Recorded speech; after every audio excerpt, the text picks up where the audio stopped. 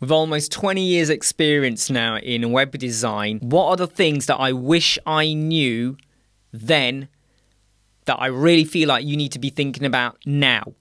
Because if I knew these things when I first started, I would have cut out a ton of mistake, a ton of grief, a ton of heartache, upset nights, sleepless nights, loads of tears all over your keyboard, short-circuiting the buttons and the mouse and all of that. What did I wish I knew?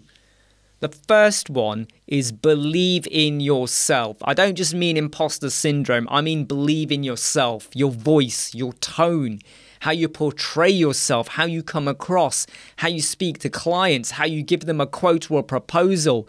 Ditch the I think, we could do, maybe, I'm not sure, I'll have to check that out. Be honest. If you're asked to do anything and you're not sure how to do it, say, I don't know how to do that. I can look into it, but there may be an increase in cost for me to spend time doing that. Or how about we do X, Y, Z? Steer them towards something that you know you can do. But believe in yourself, because very early on, when you're working with some clients or some people, they always want to haggle you down. They want to get the best for the cheapest price possible.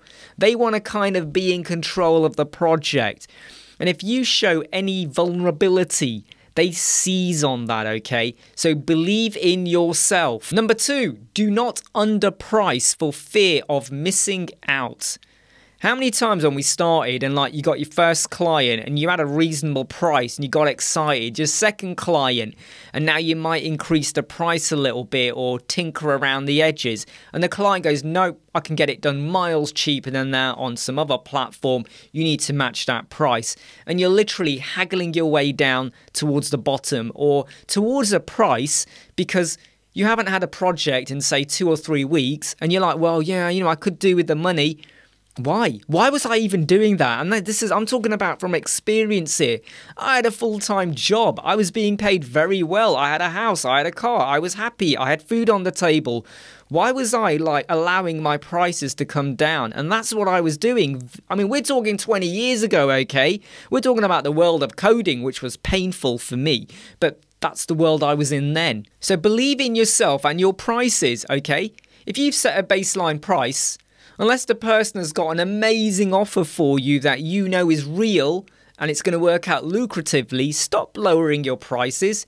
You might be able to knock a little bit around the edges, but don't halve it just because they've said they want you to halve it. Because the minute you do that, they know they've got you. And every time there's a future proposal with them or a bit of extra work, they're going to keep bringing you down. And 2 years down the line, when your prices are now 10 times what they were 2 years prior, you're still going to be stuck in a rut because you basically created a rod for your back. You're stuck there. So don't do that. Number 3 is letting the client control the project. Yes, they also have to define the spec and you got to work with them and they might have particular designs or images they want to use and you're going to argue a little bit about what's good for UI and UX and all of that, and they're going to go, I don't care, this is what I want. Do not let them control the project. If they say they want it done in 4 days and you think it's an 8-day project, they can pay more because you're now putting in more time and effort to get it done. If you've said it's going to be an 8-day project and that's how you've costed it up, but they want to take 2 months before you finish off because they're busy, they can't sign off, they're on holiday, they're out and about, you can't communicate with them because they're unavailable. Or there's always that little bit, oh yeah, that's great, but can we do this as well? Oh yeah, that I know that hero banner was signed off on the homepage, all of that, a week ago, but can we do XYZ? Because I went on to another website and they've got this button. Can we do that within the price? You priced up for 8 days work to do XYZ. Stay in control of that, because when you let them define what they want and how they want it midway through the project, it never ends and you end up doing a heck of a lot more for free for them. And that's not fair. Number 4 is make sure you got a contract in place. Many times in the old days, yeah, you want a website done, there's an email exchange, there was a WhatsApp, not WhatsApp back then it was just like text messages, and you agree something in principle, you start working, and either they decide not to pay up, or they decide to delay payment, or the pricing negotiations go all over the place, or the spec goes out the window, where was your agreement of what you said you would do for them? Where is it? Probably in the bin somewhere. Maybe it's not even in the bin because you didn't even have an agreement. Get an agreement in place, okay, to protect you and them.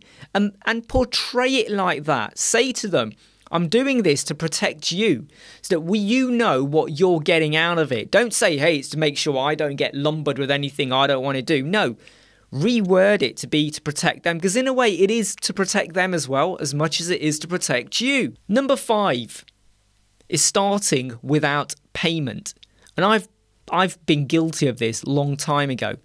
You got a client, you got a good relationship with them, the spec is all cleared out, you have a very good understanding of what they do, you've decided on the pricing, 50% up front, 50% at the end, but then the client goes, look, I'm really struggling for money here, I'm really struggling, can you please just do me a favor, can you start the project, and I promise I'll get you the deposit next week or whatever. And out of good faith, you go for it. But the deposit never arrives, and you'll keep asking for it, and the project has now got a little bit longer with a few tweaks here and there. Don't forget the deposit, please. And by the way, we're almost apologetic, aren't we? Oh, please don't forget the deposit. Oh yeah, can you please make sure you pay that? Oh yeah, here's a reminder. What the heck? We're being apologetic for something that they should be paid up at the start.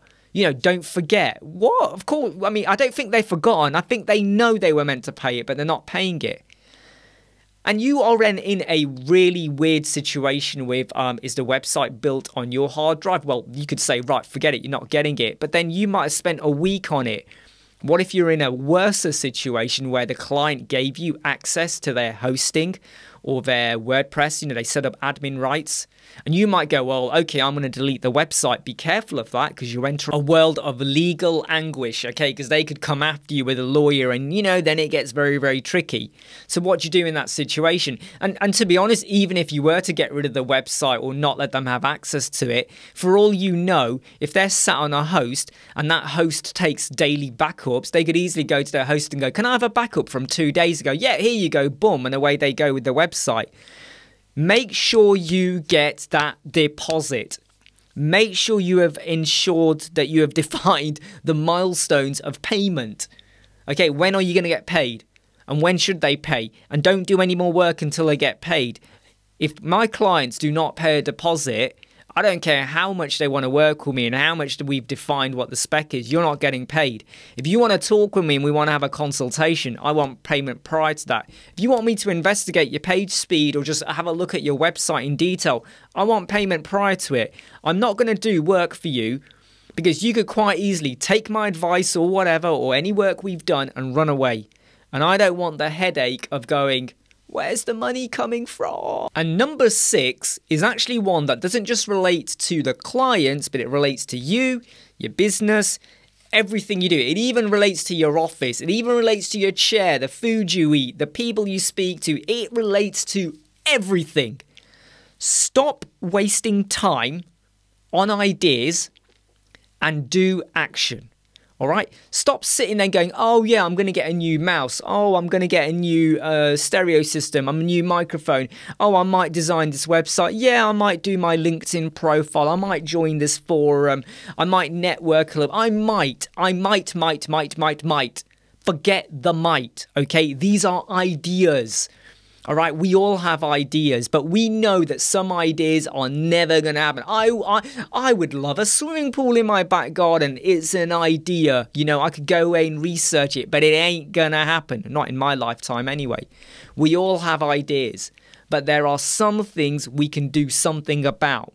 So let's just say I wanted to go and buy a new computer system. And some of you on the other side are now going to go, yeah, it's an idea, and I know you're saying you could do it, but I can't afford it right now. You can still put action into it. You can still save up to get it, right? You can make it happen. You can set a trajectory, right? In 3 months' time, I'm going to get this. The same for you as a web designer, as a freelancer, as an agency, as a person, as a company, as a team. Sort out your website, sort out your social media marketing, sort out where you want to be, sort out your proposals, your quotes, whatever you're doing. Stop waiting and get on with it. For 20 years, nearly 20 years, I've been working in web design.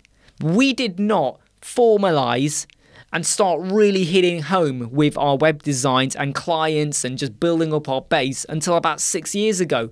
Up until that point, it was more of a side hustle, and a lot of us are guilty of that, right?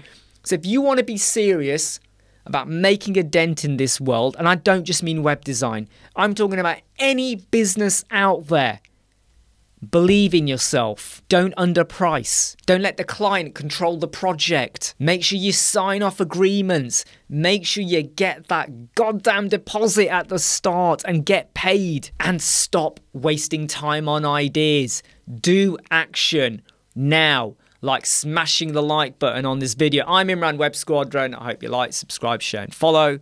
I'll see you soon. Never break, always fight, never quit, do it right, play the game, win it life, have no shame, there's no time, feel the pain, live the grind, I could change, in my mind, pick a lane, commit and climb, the only way to win it life, I never miss, that's fact, taking big swings, bitch, hand me the bat, put me in the ring, you'll go out in a bag.